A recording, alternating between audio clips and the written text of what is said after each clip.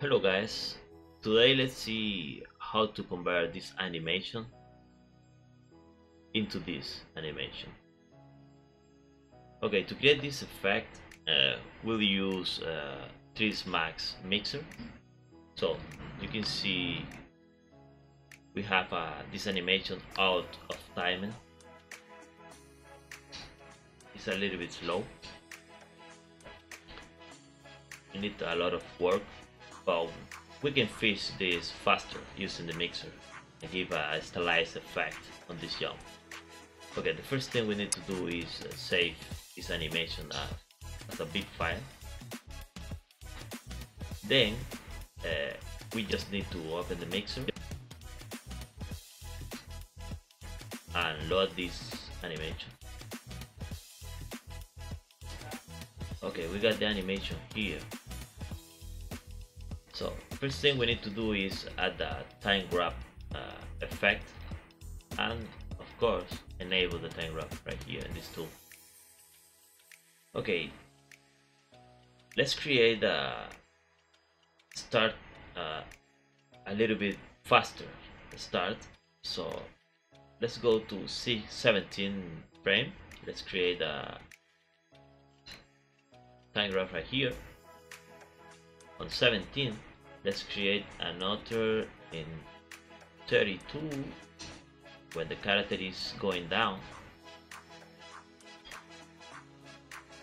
Let's create another in 32 and let's create another in 41.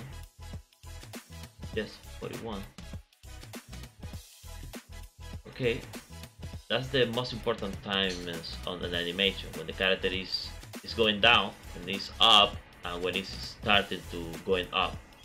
That's the most important point on the animation that we need to fix.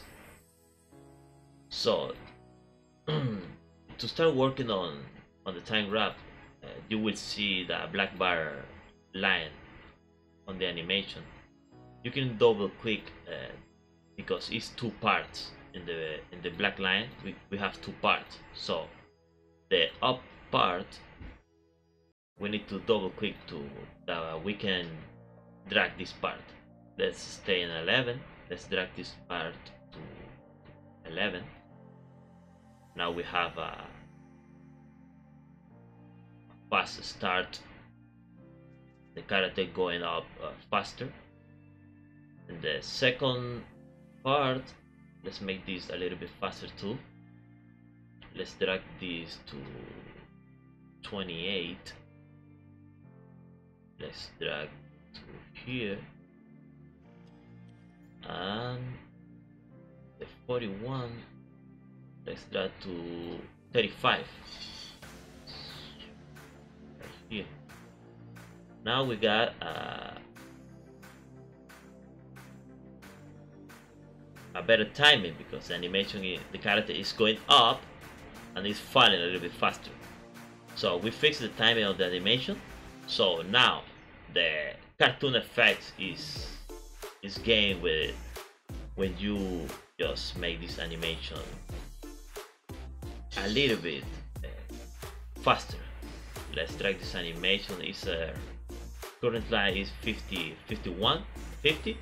let's make this animation 32 frames. Make the time short with this clock right here. Let's see what happened now. Yeah, now you have a stylized jump animation and cartoon looking.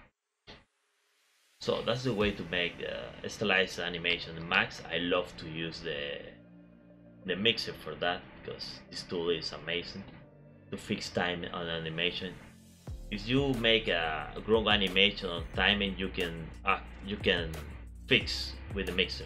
Of course you can do it, and easy. It's not hard to to make fixes on a wrong animation using the mixer. If you like the result, just right click here in the biped, compute the mix down. I use the keyframe per frame to keep the animation exactly as I want. right click here and copy to the biped. So you can now delete this, and when you go out the mixer you have the nice animation timing right here. So that's the way to fix animation in Max. So I hope you like it. See you in the next one, guys.